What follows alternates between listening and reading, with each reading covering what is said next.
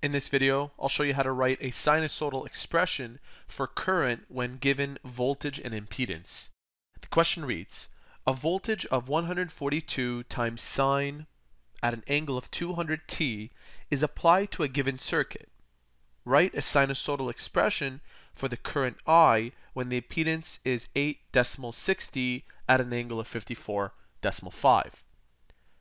The first step to doing this, as outlined here, is to convert voltage to complex form. So let's go ahead and convert this sinusoidal function into complex form, and the way I will do that is by using the amplitude of the equation of 142 as the Vmax for polar form. That being said, our Vmax currently is 142, and I'll take this number 142 and divide it by the square root of 2. Now, according to our sinusoidal function, we don't have a phase angle, so we can say that our phase angle is 0 degrees. 142 divided by the square root of 2 gives us approximately 100. So we have 100 at an angle of 0 represents our equation in complex form. Step 2, we have to divide the voltage by impedance Z. And the reason why is because there's a relationship between voltage, current, and impedance. And it's actually right here, where in order for us to find the current, we divide both sides by Z, and we end up with V over Z is equal to the current.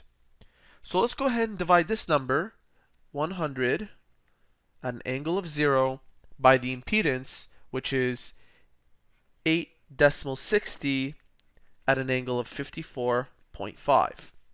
When it comes to dividing two numbers that are in polar form and are complex numbers, we first divide the radii, and I do have a video dedicated on this subject, and we end up with 11.6, 11.6, and you also subtract the angles. So in our case, we have phi is equal to 0 here, minus 54.4, that gives us negative 54.5. So this number right here represents the current, and it's in polar form. The last step is to convert the complex form current to its sinusoidal form. And the reason why we're doing that is because they specifically ask us for sinusoidal expression. So let's go ahead and do that. This number, 11.6, represents our effective current. And effective current is equal to I max over the square root of 2. So let me just write that down, and in case you're confused, that's this part right here. Effective current represented by I subscript EFF is equal to I max over the square root of 2. This number represents the effective current, and to find I max we multiply both sides by the square root of 2. So multiplying the left side by the square root of 2 and the right side as well gives us I subscript max.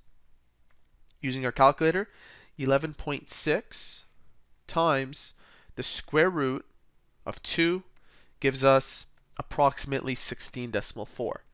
So 16.4 will represent I max. And so let's go ahead and write this down. Current is equal to 16.4 sine, and keep in mind our original equation had an angular velocity of 200. That's omega. Therefore, our current equation will also have that configuration with the angle minus 54.5 degrees. And there you have it.